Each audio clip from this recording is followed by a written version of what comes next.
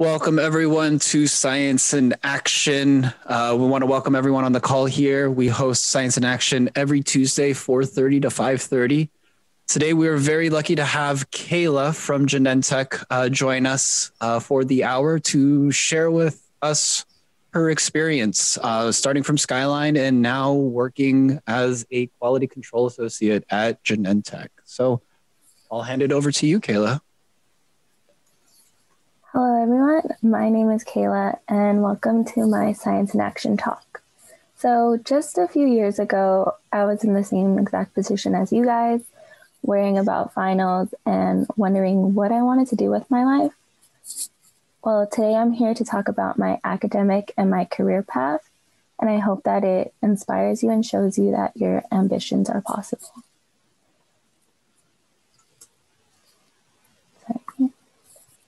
So I'll be going over just a little bit about who I am, my experience at Skyline, some summer internships and research projects that I did, some key takeaways from Skyline and my internships, my transfer process, and life after college. And I'll be giving a brief overview about how I got to where I am, the steps I took, and some possible opportunities that are available to you guys. Hey, Kaela, this is Nick. Sorry, it's a little late. Hi. So just a little bit about myself. I was born and raised in the Bay Area. I have a huge passion for basketball. I played basketball from elementary school up until high school. And in high school, I played for my high school team as well as a club team. And that really taught me a lot of soft skills that I apply into my academic and my professional career, such as teamwork, communication, time management, and prioritization. And I also grew up with a huge family. So my dad, he has 8 brothers and sisters. My mom has 11 brothers and sisters. So you can imagine how big of a family I have. But it was always nice growing up with a big family, just because I was always surrounded by a lot of support, whether that be in my academic life or my professional life, or just if I had any questions about like what I wanted to do. But also while growing up, I was surrounded by a bunch of healthcare professionals because my brother was always in and out of the hospital for health concerns. And also the Filipino culture of mostly going into healthcare as like a nurse or a doctor or a lawyer. So that's kind of what I heard all the time growing up, that it was expected of me to become a nurse, a doctor, or a lawyer. But I knew like deep down, I didn't want to go into those things. So I kind of used Skyline as an opportunity for me to figure out what I wanted to major in and what I wanted to do, because growing up, my professional careers were limited to become like a nurse or a doctor, because that's what my family exposed me to. So during my time at Skyline, I was involved with a couple clubs and organizations, and I got the opportunity to present at Expanding Your Horizons. And if you guys ever have the opportunity to present at Expanding Your Horizons, I say take it, because so just a little bit about Expanding Your Horizons. It's an event that Skyline hosts where we invite middle school and high school students to come, and different clubs and organizations hold workshops, which kind of helps the students get into different science fields and science career options. And personally, I enjoyed Expanding Your Horizons because it made me feel fulfilled and made me feel like I was getting back to the community, because growing up, I never really saw a lot of women in STEM. And it's usually like portrayed that like a scientist is a male. So just presenting and showing the younger generations that it's possible that to have a woman in STEM is something that I've found really fulfilling to do. And honestly, I decided to join these clubs like Kaela's Women Engineering, the Science and Research Club, and MESA because there's a couple events that they hold, and a lot of professors offer extra credit for going to those events. So that's what kind of sparked my interest in joining those clubs. But I ended up staying in those clubs because of the events that they hosted and just giving back to the community and feeling fulfilled by presenting and sharing my story with other people. And also these clubs gave me the opportunity to network and to meet new people. And I cannot stress this enough, but networking is super important because it helped me learn about opportunities that are available out there, and also meeting new people and meeting people in the industry can help create an opportunity for you that sometimes isn't available. For example, in the summer of 2016, I had a summer internship at UCSF, and I didn't obtain this internship because it was posted online or I didn't hear about it from another person. I actually emailed over 20 different professors and PIs in the UCSF campus in labs that I thought were interesting. And I told them like why I was interested in their labs, my research experience or my experience in the labs, and what I can offer them and what they can offer me from this internship. And even though I heard back from only 2 out of 20, I still took advantage of the opportunity. I put myself out there and I created an opportunity for me to further my interest in science and to help me build upon my skills in the lab. And if I didn't take that risk and email over 20 different professors and PIs, then I wouldn't have obtained the skills that I learned from this internship or even put myself out there. So in the summer of 2016, I took the internship with Coco Lab, which is in the Mission Bay campus.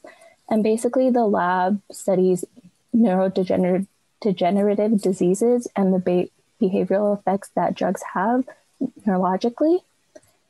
And we studied how different chemical stimuli affect zebrafish and the neuronal and motor responses that they elicit. And to visualize it, we use high throughput screening methods through like an observation chamber to visualize them, and we created transgenic zebrafish.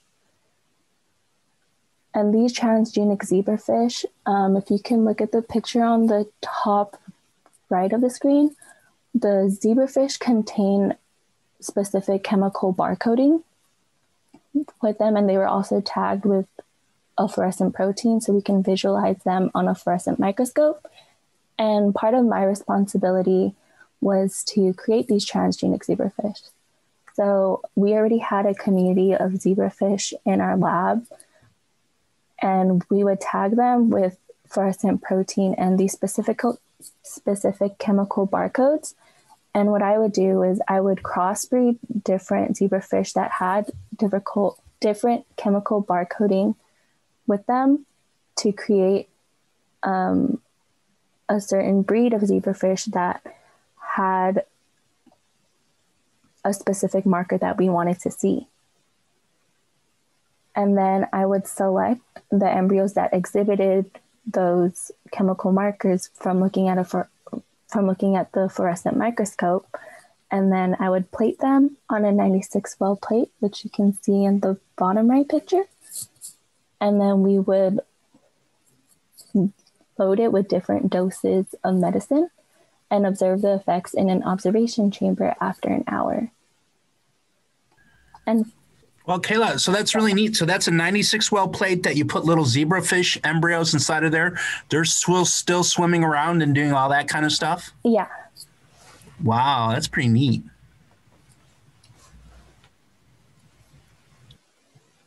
And from this experience, I learned how to create transgenic zebrafish and mate them. I learned how to use a fluorescent microscope, and I learned the dynamic of how a research lab is and how it works. And I think from this whole experience, the most important thing that I learned is to put myself out there and go after an opportunity that I thought was really interesting for me and would help me build my professional career.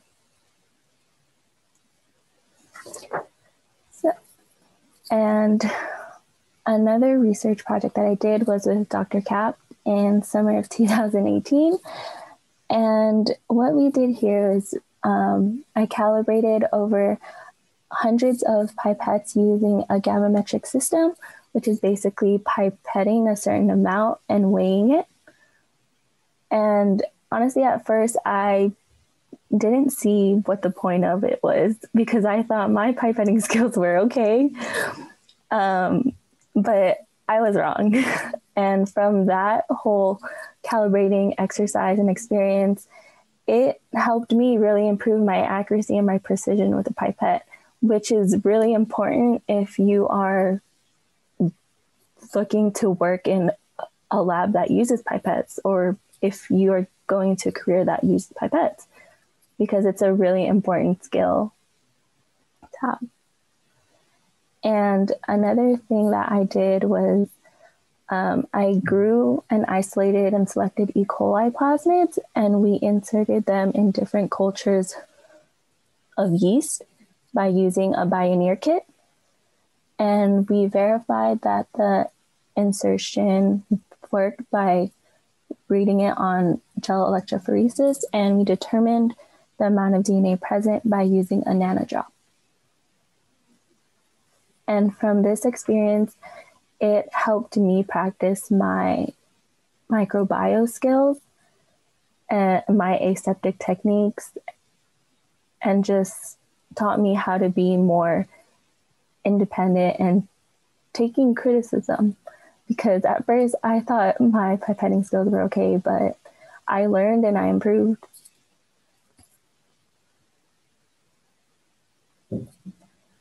So my takeaways from community college that I thought would be helpful for if you guys are planning on transferring or just for your career is to establish your study habits early.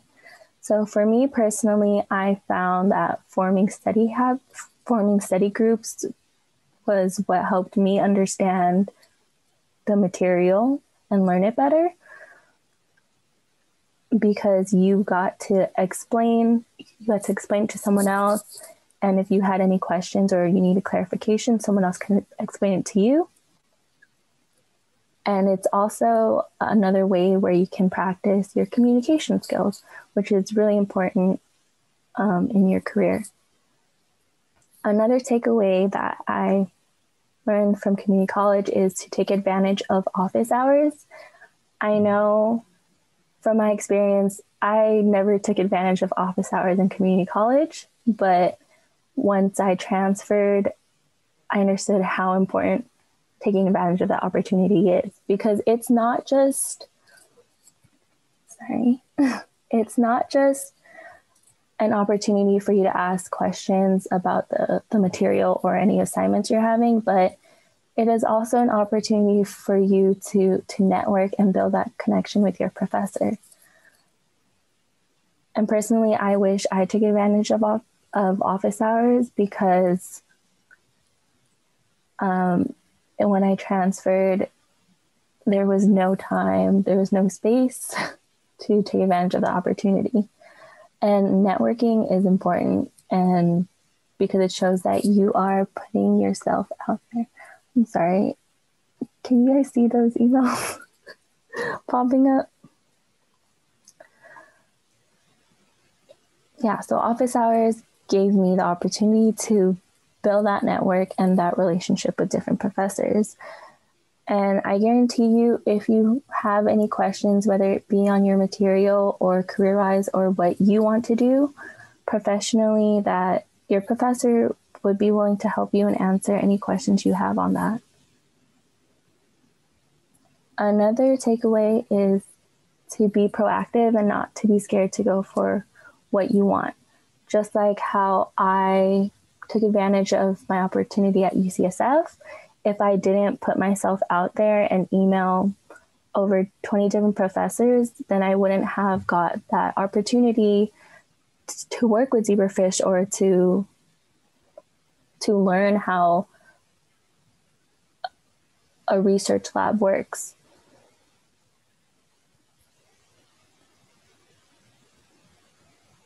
So after community college, I still didn't know what direction I wanted to go in or what major I wanted to major in. So I applied to schools that I thought were interesting and in majors that I was also interested in.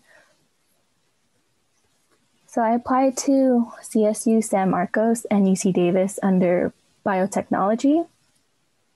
I applied to UC San Diego under pharmaceutical chemistry, and I applied to San Francisco State and St. Mary's Cathedral under bio.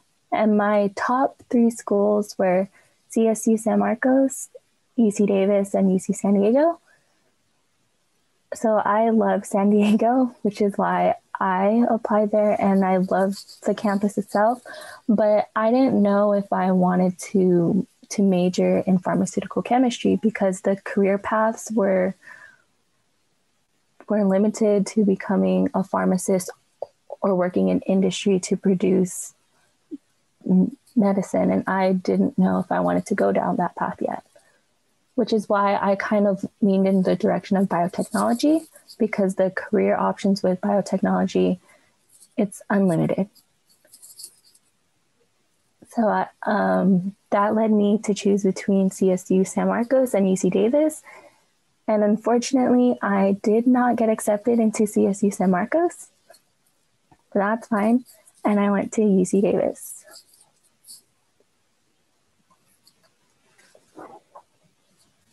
So I transferred to UC Davis in 2017, and the transition to UC Davis was a huge adjustment for me because the class sizes were so much bigger than community. They can range from 20 people in a discussion class up to 300 in a lecture class. So that made it hard for me to meet new people and to form study groups. And as an incoming transfer, everyone had their study groups and group of friends already. So I had a hiccup in meeting new people. And another problem that I faced was the switch to a quarter system.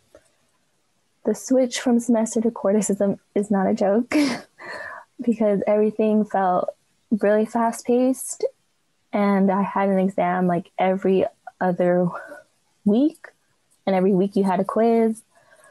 Also, just trying to adapt to different professors' teaching styles in a shorter amount of time was something I found difficult with.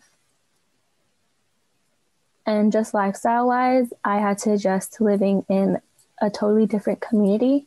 So in the Bay Area, everything is fast-paced, but in Davis, everything is slower, and it's more of like a tight-knit family-like community. And I had to adjust to that. And even though I wasn't far away from home, I had to adjust to living on my own and with other people who have different backgrounds than me. And it kind of taught me how to be independent and not to be scared to ask for help. But the transfer to UC Davis really helped further my interest in science. There is one class in particular that I took called Animal Genetics 101, and it was basically an animal genetics course where we practice our molecular biotechniques. And in this class, we had a huge project where we wanted to create a population of polled cattle by deleting a polled gene from their genome. And the polled gene is a dominant trait which is found in cattle, and a deletion of it would create cattle without horns, which makes it easier for farmers to handle and transport them. So what we did in this class is we produced the clone insert of the polled gene and used bacterial transformation to insert it into a plasmid. And then we determined appropriate guide RNAs that work best for targeting CRISPR-Cas9 we work at best at targeting CRISPR-Cas9 to the polled locus to cause that deletion.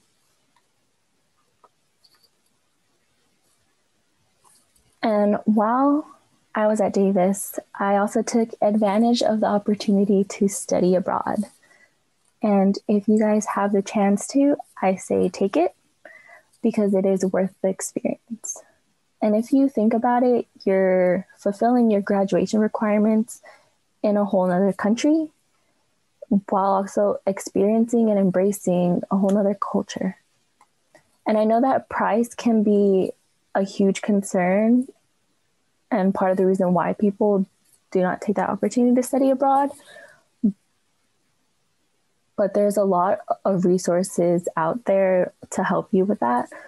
In UC Davis specifically, they have certain scholarships geared to certain study abroad programs. So only the people who are going to those study abroad programs can apply to those scholarships, and you are more likely to get those scholarships for it. And studying abroad is possible if you look at the resources that are available to you and if you take advantage of them. So my study abroad was in Poland, and we studied equine welfare and management, which basically we studied horses. So our first 2 days we were at our university, and we had class basically looking at different breeds of horses, what we should look for in a healthy horse, in a stable that a horse is being taken care of well, what certain foods these horses eat, and just things to look out for in a healthy horse. And then the rest of the time, we went to different facilities and ranches and open fields to look at the horses and their body composition. So I studied in Krakow and Warsaw. So the first 3 pictures on the left side of the screen are from Krakow, from the downtown of Krakow and the downtown city of Krakow. Yes. And then we would go to open fields and facilities. So one of the examples is the picture on the right where I'm posing next to the horse. And when we went to these different facilities, we would check their body, their hooves, their ears, their eyes, their tails, and then we would give them a score based on the requirement in Poland and also our requirement in the USA. And then we would also look at the stables and their facilities just to look at if they had water available to them, food, shade, and if they had housing, because all of that ties into the management and welfare of the horse. And on our downtime, we explored Poland. So we went to a bunch of restaurants, tried Polish food. We went hiking to see horses. We went on some bike rides in the woods to see horses in open fields. And then we also went to touristy places like the salt mines. We went to a bunch of castles, cathedrals, and we even went to Auschwitz concentration camp. And my studying abroad experience was amazing. And if you guys have the opportunity to do it, I say go for it, because it's something that no one can take away from you. Also, just from my talk, from speaking with different hiring managers, they say that they look for people who study abroad because it shows that they are taking a risk and taking advantage of the opportunity of being in another country and experiencing that culture.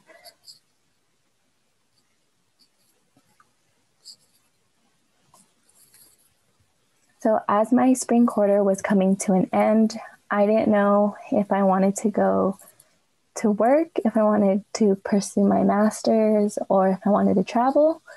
But the one thing that I did do is I created a LinkedIn account and I updated my work experience, my volunteer experience, everything like that on there.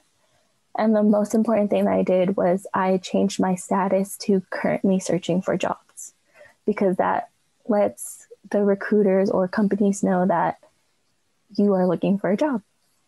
And sometimes they will come out to you and reach out to you and say, oh, we have this opportunity available. Do you want to take advantage of it? Or do you want more information on it?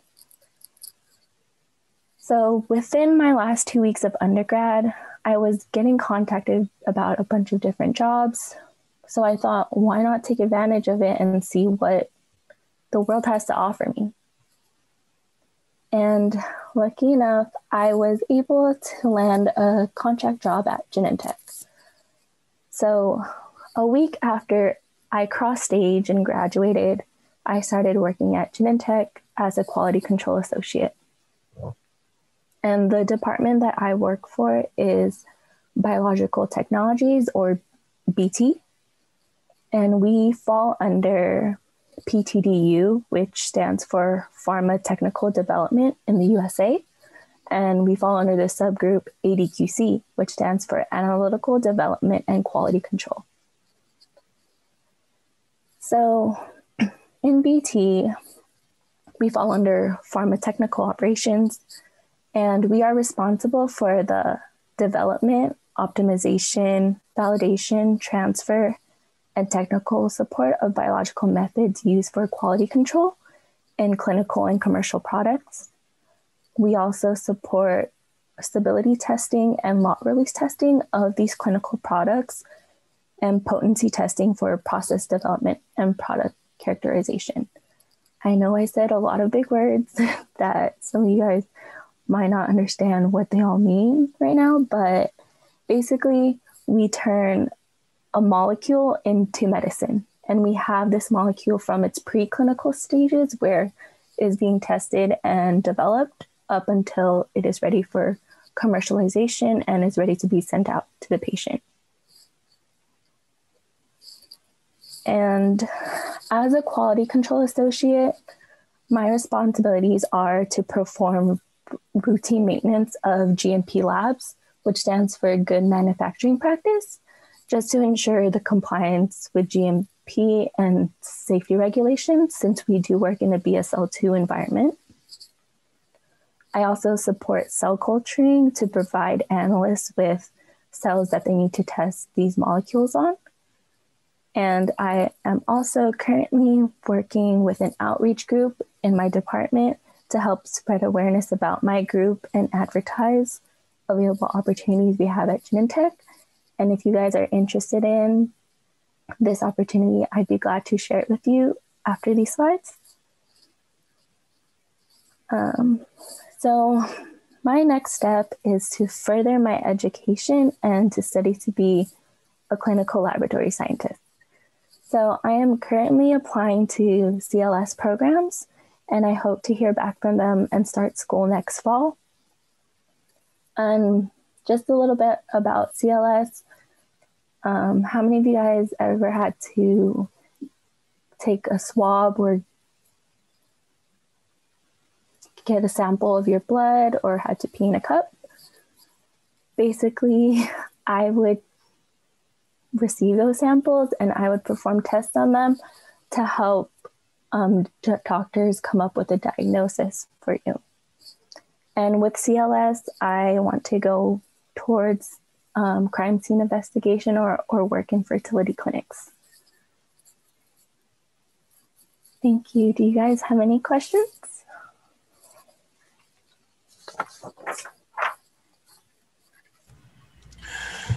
Well, Kaela, how about if I ask a few little questions, and then that will kind of get the ball rolling with a lot of other people in there. And so, so what does your family think of this, right? Because you come from a big Filipino family and they want you to be a nurse or a doctor. And while you are going into healthcare, you're not going into that part. So was it a difficult conversation to have with your family, or was it pretty easy? What happened? It's still a difficult conversation, a difficult topic right now, because I am currently applying to schools, and I would constantly hear from them, oh, if you were a nurse, you wouldn't have to go back to school. You would already have your career. You wouldn't have to be worrying about this. But I just keep reminding them, that's something that I don't want to do. I don't want to be a nurse. I don't find that interesting or fulfilling for me. I want to be in the labs helping doctors come up with diagnosis for patients. But I feel like they're slowly coming around the idea because of this whole thing with the pandemic too. Because I just kind of explained to them what a CLS does and how I would be helping if I was currently a CLS, how I would be helping during this pandemic. Yeah, you're definitely needed right now. They are definitely needed. So here's some questions that were on the chat. Knowing how often you experience rejection or doors being closed along your journey, and how you overcame these situations or is bumping up, and what you did to make the opportunities accessible to you. So how did you overcome these situations, and what did you do to make these opportunities accessible to you? So I just kind of had that mindset that if I didn't put myself out there, then I wouldn't have got the opportunity to do it. Just like my summer internship at UCSF, if I didn't put myself out there to reach out to different professors in labs that I thought I was interested in and would help me in my academic and my career path, then what would I be doing? I wouldn't have anything to lose other than someone saying no. But that's so scary. It's so incredibly scary. I mean, it's how do you say it, and that's just what you do. And you got rejected 18 times, but 2 times they were good. And, how do you just did the first phone and it got easier after you did the first call, or what? I just kept trying, and I tried to create an opportunity for me. So even if I got an answer no from someone, I kept trying. I kept practicing skills that I thought would be useful and would make me more appealing to other professors or other companies. So I just kept practicing skills that is needed for that industry and needed for something that I wanted to do. So instead of hearing no from someone and not doing anything about it and just being scared and saying oh, someone said no, so I'm going to stop trying, I didn't do that. I kept trying, and I tried to see if there was any opportunity available for me out there. And it didn't have to be in something that I 100% wanted to do, as long as I put myself out there and started to do something in the field. That's how I kind of got all these opportunities coming to me. Because without my experience at UCSF, then I wouldn't have experience working in a lab or understanding how people like communicate or how to use a fluorescent microscope or things like that applied to my career right now. Okay. Here's one from Alicia. What was your most memorable experience during your 2018 summer internship at UCSF? I think just this 2016 at UCSF? Probably 2016 at UCSF. Okay. My most memorable experience there was kind of just like starting out there, like my first couple of days, because everything was new and interesting to me. And just learning about how to mate zebrafish, how to create transgenic zebrafish, and how to use all these equipment that I've never seen before, kind of made that experience memorable for me.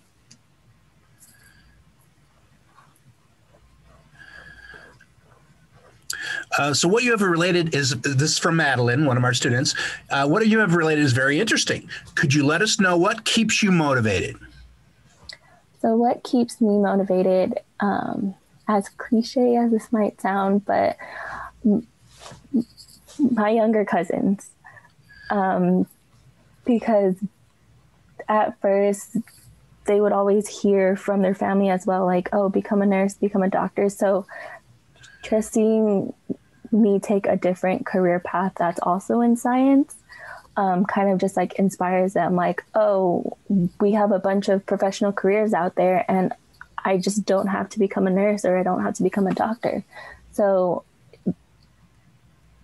it's kind of motivating for me to see that I have my cousins who are kind of like supporting me and are cheering me on into what I want to do. And just the thought that like I inspire them kind of motivates me to keep going. Okay. Here's from Gabriella. Thanks for sharing your experiences. When you did your research with zebrafish, how did you insert the drugs? Injection via food? Okay. So we inserted it through an injection. Unfortunately, I couldn't insert or I couldn't do the injection. We had a graduate student who kind of focuses his studies with that. So he inserted it through injection. So it's hard to inject a zebrafish. Yeah. And if I did it, then I would have to go through a bunch of trainings for it, and we didn't have the time for that. So you have to do the animal care facilities, the IRB, all that kind of stuff, mm-hmm. so that the fish are treated humanely and kind of everything else. Mm-hmm. Okay. But not so with the horses. You were able to do a bunch of stuff with the horses? Or that was in Poland? Oh, so in Poland, with the horses, all we did is we just observed the horses and just pet them and went horseback riding. That's all we did. So I have a few friends who also participated in study abroad programs, and they all said their experience was life-changing. And would you say your trip and studies changed your life in terms of your career and studies? Definitely. So it changed my studies because I just had the opportunity to see how like the Polish students were learning and compared it to how our school system is in the United States. So there was a huge difference in that. And it was kind of like a culture shock for me for being in Poland as well. So it kind of opened my eyes to see like, hey, certain things that are acceptable in the United States isn't like acceptable or isn't okay in Poland. And it was just a whole different culture, and I kind of had to adjust with that in the beginning because our study abroad group, we had a bunch of different people. So a bunch of different people, and we all didn't have the same appearance or look the same. So a lot of people in Poland would just stare at us and be like, oh, but why are they all hanging out together? Like, they don't seem like a group who would fit, or like, what are they doing in here? So that was also something that kind of opened my eyes too. Okay. From another student, what kind of jobs are available for a person with basic science degree at Genentech? I actually have another PowerPoint for that for you guys who are interested that I can go over. I'm interested. Right now? Okay. Or do we have any other questions about my slides before I jump into Genentech? Well, the last one, which schools are you planning on applying to become a CLS? And maybe, you're doing science right now. What advantage is the CLS going to give you? And it's going to be another 2 years and another $40,000. I mean, yeah. So the CLS programs that I'm currently applying to are 12-month programs. And I am applying to Oregon Tech, Texas Tech University, Cal State Long Beach, and UC Davis again, and also UC San Diego. What was the other part to the question? So what advantage would the CLS give you over the job? It seems like you have a pretty neat job right now. What advantage would that CLS give you that you couldn't do and just work at right now? So I have an interest in CLS because, like I said, I like being in the forefront, helping doctors come up with a diagnosis for patients. Whereas what I'm doing right now, we are kind of in the industry field and we are producing certain medicine to help patients, which is kind of the same thing. But I want to be in the labs doing data analysis on patient samples. And I think that's the difference that I want to do. I want to work with people's samples and help the doctors come up with a diagnosis. So the CLS is kind of like more of a professional degree that will allow you to do more of the thinking than just the hands-on. Yeah. You don't mind me asking about how much is that a year for Oregon State or for Oregon Tech or Texas Tech? How much is that? That's out of state? So for Oregon Tech, it is around 25 to 30 for the 12 months. And then Texas Tech, it's in the 20s. And then if I do get into UC Davis, I don't have to pay anything for the program. Wow. And then in San Diego, it comes out to be like 40, 50, because it is in California as well. Yeah. And the schools in California are more competitive. Yeah. Yeah. So let's see what you have on Genentech. I'd love to see that. Okay. I think everyone else is excited. Let's see some show looks being excited. Okay.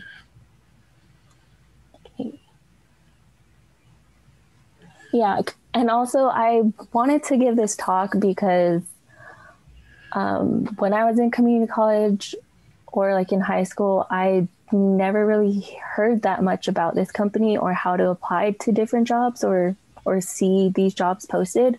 So I kind of created an outreach group in my department to help spread awareness about this and to hopefully help you guys think about these opportunities that are available to you guys. So with Genentech, we hire into 5 major areas, which is research and early development, product development, pharma technical operations, which is the department I'm in, commercial, medical, and government affairs, and corporate groups. I can provide you guys more information with pharmacotechnical operations since I am in that department. But with the other ones, if you guys are interested in those, I can help find more information about that and give that to you. So Genentech currently offers internships and full-time rotational programs. Internships are usually for students who are pursuing their bachelor's or already have their bachelor's. And it's from 3 months to 6 months, whereas the full-time rotational programs are for students who have a bachelor's or a master's already. And it is usually for 2 years long. And I'll go into detail about both of them. So, like I said, internships are usually 3 to 6 months long. And basically the scope of the project is what the hiring coach or the hiring manager or a technical coach wants to do. So it's kind of like a project that they have in mind, but they don't have the time to do right now. So they have an intern come in to help with it. And in BT, it's usually to help develop a new cell bank or to help develop an assay to help with a multiple molecule project. And we also have interns help in writing technical SOPs, which stands for standard operating procedures. And that's basically like instructions on how to do an experiment or how to use certain equipment. And that is super important in a quality control environment because you want to ensure that we are GMP compliant. And if we are not GMP compliant, then we get in trouble with the FDA and with certain companies that kind of watches over us and make sure that we're following the rules. And basically, an intern operates kind of like a full-time employee at Genentech, except you have a lot of supervision. Usually the first couple of weeks, you go through a bunch of trainings just so you can work with certain equipment and you can be in the lab since we do work in a BSL-2 environment. And then usually a day-to-day is you spend your first 15 minutes talking to your hiring manager or technical coach, talking about what you want to kind of accomplish in the day. And then you would go back to your desk, check your calendar, check emails, kind of plan out what you want to do for the day and see if you have any important meetings or conferences that you have to attend, because those randomly pop up every single day and take up a bunch of your time. And then for the rest of the time, you are in either at your computer trying to create data, or you are in the labs trying to produce data. And then after you produce that data, you would go back to your desk and kind of go over what you accomplished through the day, talk to your hiring manager about certain obstacles you had or what was helpful or what you accomplished. And then you would just keep performing different experiments to get to help the hiring manager with their project. And these internships are usually offered in the summer. So at the end of your internship, there's kind of a poster symposium where you create a poster and talk about what you did in your project, and a bunch of different departments can stop by your poster and read it and see what you accomplished. And then we also have rotational programs. And there is a total of 6 full-time rotational programs currently available at Genentech. I am going to talk about PDRP, which stands for Process Development Rotational Program, because that is what is currently offered for my department. And even though you guys might not be able to apply to this program right now since it requires a bachelor's or a master's, I'm presenting this just so you guys have this idea in your mind after you graduate and if this is something that you're interested in. So PDRP, Process Development Rotational Program, it is for 2 years long, and it is basically like an internship, but instead of sticking with one department, you get to go to a bunch of these different departments here. So you are in 4 different rotational programs, and each program goes up to 6 months long. And usually the scope of your project is on a bigger scale because you are taking what you learn from one department and applying it to the next. So after your 2 years, you kind of tie in what you learned from all the departments and tie that into your project then.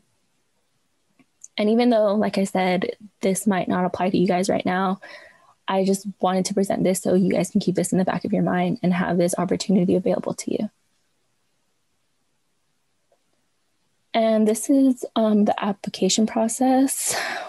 So usually these positions are posted from October to February on our website. And then in December to April, you will be contacted by a hiring manager to have interviews if you do get selected. And then in March, the applications close and you start your internship or PDRP program in April and have that in the summer. And this is how you can apply. So you would go on gene.com/careers, and then you would filter the search to interns and postdocs. And then from there, you can see any of the different opportunities available on there. And even though you might not find an opportunity that you find interesting right now, this is what I recommend you guys do. You guys create your profile on the websites, upload your resume on that, and also turn on job notifications because they post different internships and jobs every couple of days on there. And even though you don't find a position that is currently open right now, having the job notifications on can like alert you of certain opportunities that open up when they become available. And also creating a profile on here is super helpful because it shows the Genentech talent acquisition team that you are currently looking at Genentech and interested in certain jobs or internships there, so they can see that you are actively looking. And you can contact me for any questions you have about Genentech, about life, about your transfer process, or about any of the research opportunities that I talked about. But I also have a coworker in my department who is willing to help you with resumes or questions about the company, or he can also help you with interview questions or like the interview process at Genentech. So his name is Peter Day, and he is a technical developmental senior scientist at Genentech. And he is also helping me with this outreach program in my group.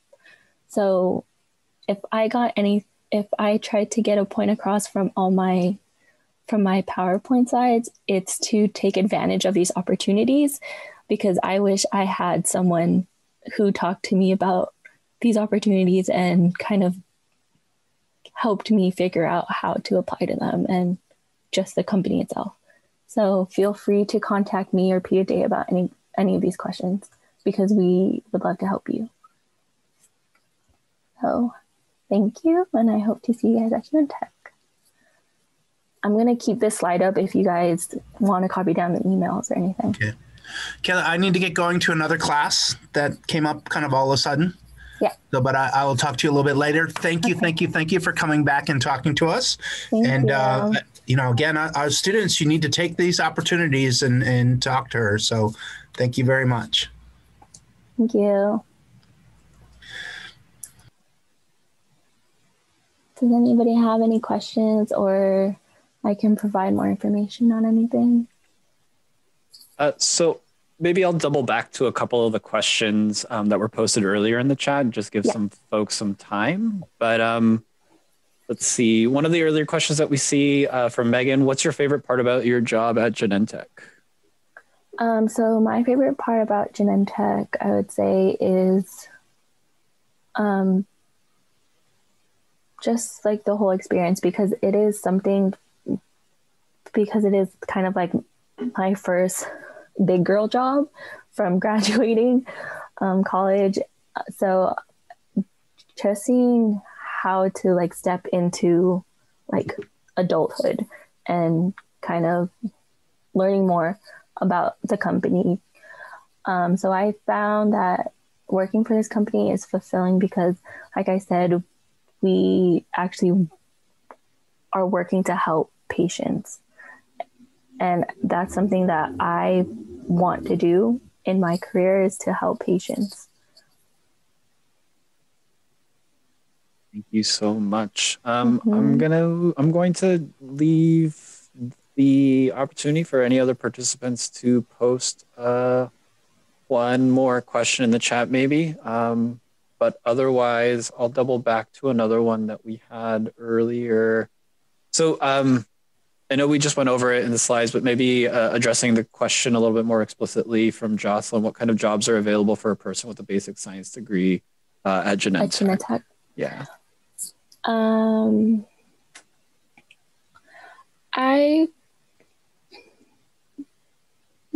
That's kind of like a hard question to ask, because, or are you currently asking for what is available and open currently, or just in general? Let's keep the question general, unless we get a specification from the student. So with the general bio degree, there's so many options to go into with Genentech. So I want to say that it doesn't have to do with what you obtain a degree in. It's more so what you take out of that degree and the experiences you took from it. So it's kind of how you spin your certain experience and talk about it. So at Genentech, you can honestly go into anything that you find interesting with bio. So we have clinical laboratory scientists on the site. We have people who work in automation to help create like different equipment to help make our lives easier.